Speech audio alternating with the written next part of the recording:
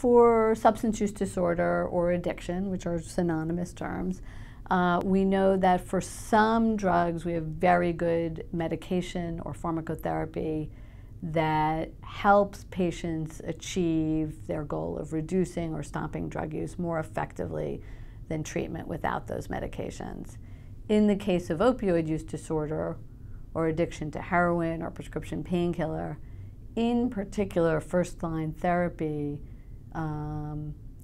includes methadone or buprenorphine.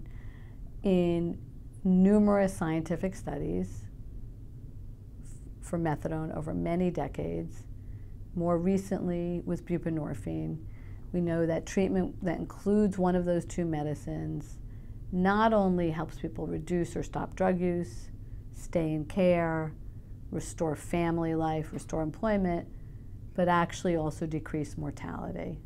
So these are really, it's really not an overstatement to say that these are life-saving medications.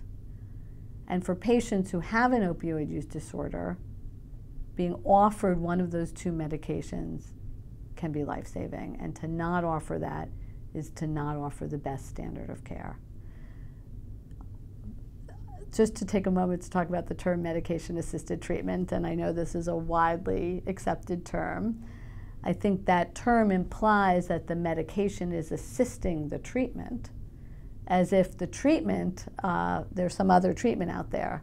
But the medication itself is actually the treatment, and a term that I've come to hear more frequently is medications for addiction treatment. So I'll use that term. And sometimes medications can be enough. And with pharmacotherapy, there are some people who will achieve their health goals.